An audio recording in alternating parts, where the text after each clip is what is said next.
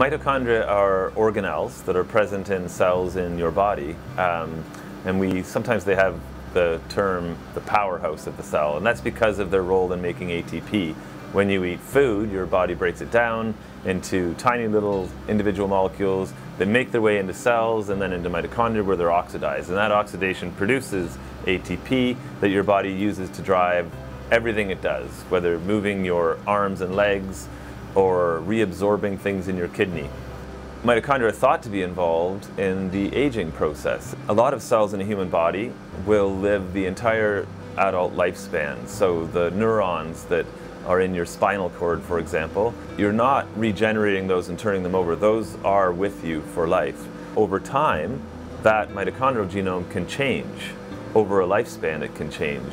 It accumulates damage and mutation, and eventually that can lead to the loss of function. As people age, the burden of mutations in mitochondrial DNA does in fact increase. The burden of damage in mitochondrial DNA also increases. Sometimes people who are interested in aging more slowly and solving those types of problems will try to understand more about what is regulating all of this, because if you can encourage either a diet or could even be some kind of drug that maintains that mitochondrial genome, that population of mitochondria in an unmutated and highly interconnected state, you could probably slow down the rate at which cells decay and degenerate, and that could affect aging.